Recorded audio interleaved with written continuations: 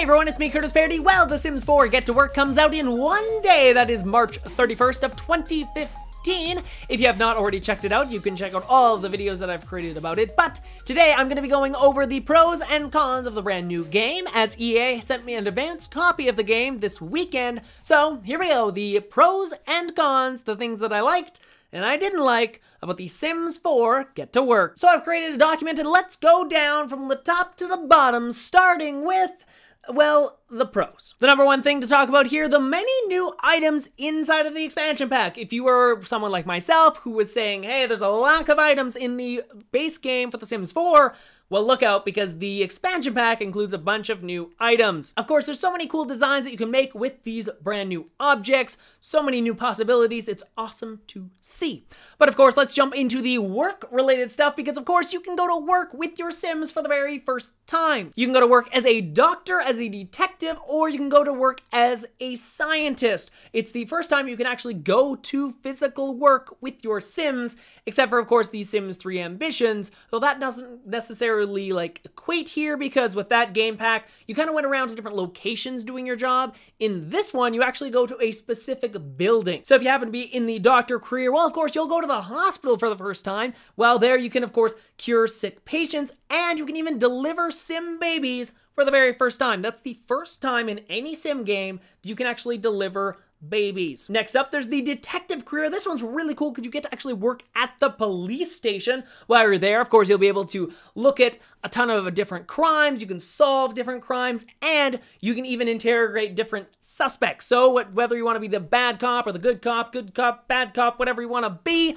you can be it as you are a detective inside of The Sims 4. Next up, as a scientist, you can craft brand new inventions using the Invention Constructor, which is kind of like a 3D printer inside of the game. It's super fun to use. You can create a bunch of different objects that you can then use inside of the game.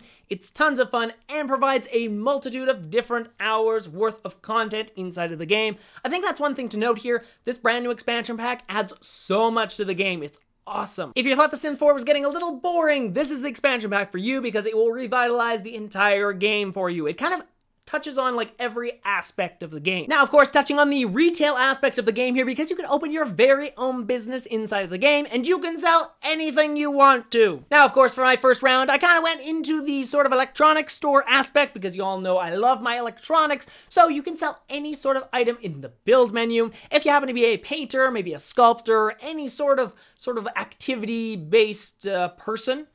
That's a bad description, but you know, you create anything inside of the game, well, you can sell that with your very own business. It's kind of cool. You can purchase a retail lot for yourself. You can then, of course, build it however you want. You can renovate it. You can destroy the whole thing and build it from scratch, which is pretty freaking cool. So you can create the shop of your dreams. And if you happen to be interested, you can actually live on the lot for a multiple amount of days. Though, of course, that may affect the people that are left back at your home lot, because your home lot and your retail lot cannot be the same.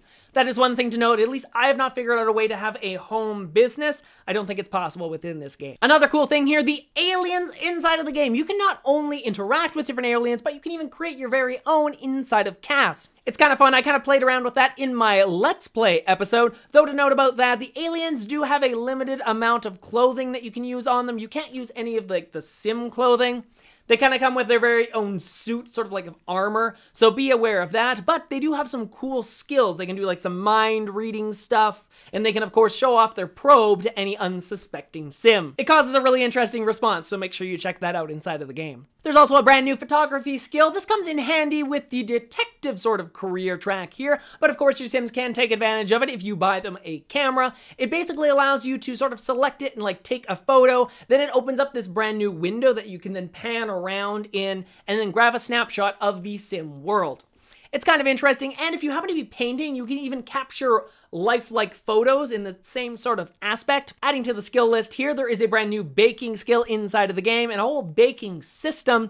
You can bake a number of different objects and items inside of the game. Then you can, of course, open your own bakery and even sell those objects to any Sim who walks by. It's really interesting to sort of see the aspect that you can take anything inside of the game and sort of sell it. One of the cool things I played around with in my Let's Play is sort of opening a clothing store. Anyone who is interested in CAS and really loves sort of designing the way Sims look, I think this is a great way to sort of bridge the cast world and the sim like live playing world together, because you can not only design your very own looks for the Sims, but you can then put them on a mannequin and then sell them to other Sims. It's pretty great. I can see people who really love CAS would love this brand new feature. Someone like myself who doesn't really get CAS, well, don't worry, there are pre-built in sort of looks for the mannequins, so you can just click on the mannequin and say, well, dress as formal or dress in swimsuit. Those are the basic pros that I've had with the game. I think the game's really fun. I kind of got sucked into it the first day I kind of got it from EA. I was sucked in and I was just playing, and within a number of minutes, it felt like minutes, sorry, hours had gone by. So it was really interesting to see me get sucked back into the game, because sometimes I do have like a bad sense of sort of getting pulled away from the game a little bit. I kind of get bored of it in sort of aspects, but this new expansion pack really opened it up, made me want to keep playing. But of course, we do have to talk about the other side of here, the cons. Now, the list is considerably shorter, so be aware of that. First things first, you can't actually individually price objects. When you set something for sale, it is set at the same markup as the rest of the items on the lot. Whether that be a 5%, 15, 20, 50, or 100% markup, all the items will be sold at the exact same markup. So if you wanted to sell a bunch of electronics and then you wanted to say, hey, have this big screen TV on the wall, and say, be like, that's a 100% markup, you can't do that. Everything's got to be 100% or everything's got to be like 20%. There's no differential, which is unfortunate, because in The Sims 2 Open for Business, there was a way to actually differentiate between the pricing. Next up, whether or not this is a feature or not, I could not figure out how to do it. You can't lock doors inside of The Sims 4 Get to Work. This becomes annoying if you create a retail space that also has sort of like an employee lounge off to the side. You'll notice that Sims who are not supposed to be in said employee lounge are in said employee lounge. This becomes a problem if you have a lot like the lot that I created, in which it has like a whole upstairs area with a kitchen and a dining room and a living room. You'll notice that people that are in your store will just walk upstairs and then they'll be sitting in your living room. It's kind of annoying. I don't know why EA didn't include this, and if they did, I can't figure out how to work it. So it needs to be a little bit easier to understand if it is built into the game. After that, it is actually kind of hard to sell items to customers.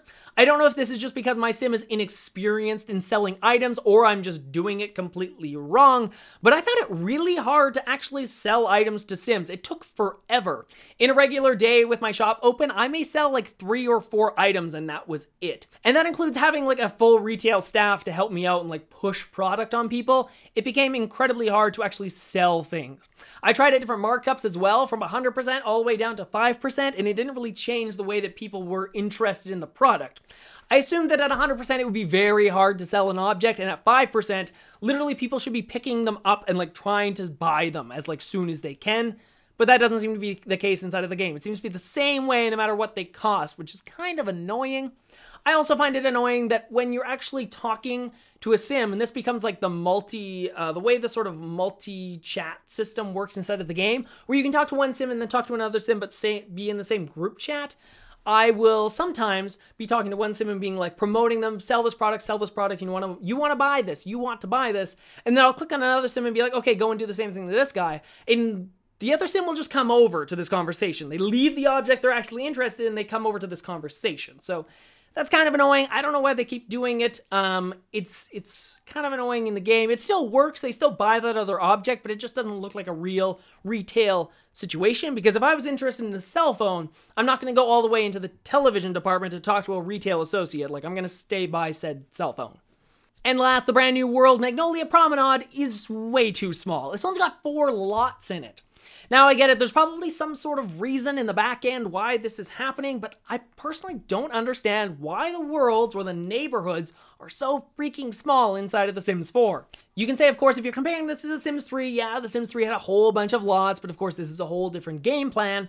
But I often think about comparing this to The Sims 2, in which, of course, just like in The Sims 2, you were kind of locked to a lot, which is basically what we are now. Yes, you can walk around the neighborhood, but it doesn't really work, right? Like, you can't interact inside of those lots without loading said lot. So if it's like The Sims 2, why is it that The Sims 2 could have like, I don't know, 50 lots in a neighborhood, but inside of The Sims 4, all they have is 4?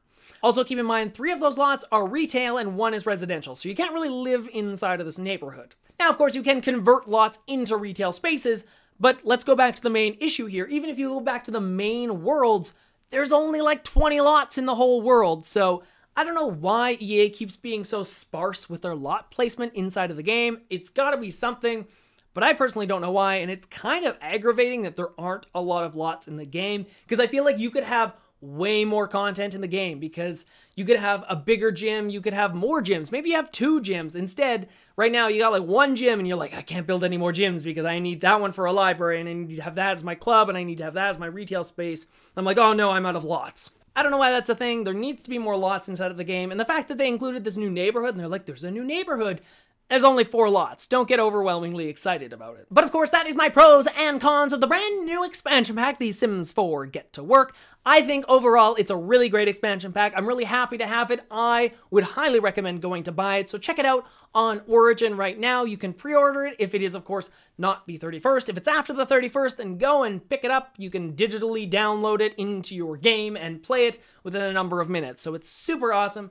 Great game, great addition into the base game of the game. So I really like it. Out of a score range here, I would probably give it let's say 9 plumb bobs out of 10. Like 9 out of 10, which is pretty much like bang on. The only reason I'm removing 1 plumb bob is simply because the neighborhood only has 4 lots. So it's basically a 90% good game. So I can't say anything better about that. So if you want to check it out for yourself.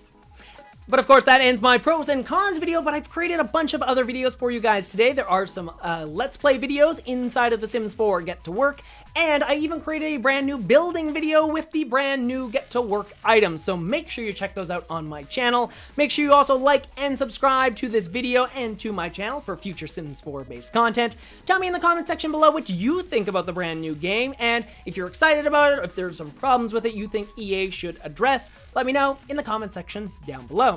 Also, if you happen to be a Twitch person who enjoys watching live streams, well, I will be live streaming The Sims 4 Get to Work on Monday and Tuesday in the afternoon in North America, so make sure you check that out.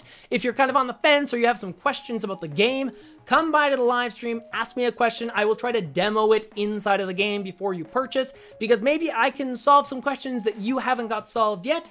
And of course, that's what I'm here to do, help you guys out. So hopefully you enjoy that. Check that out at twitch.tv/CurtisParityGaming. There's a link in the description down below. Well, until next time, everyone, I'm Curtis Parity. Happy simming.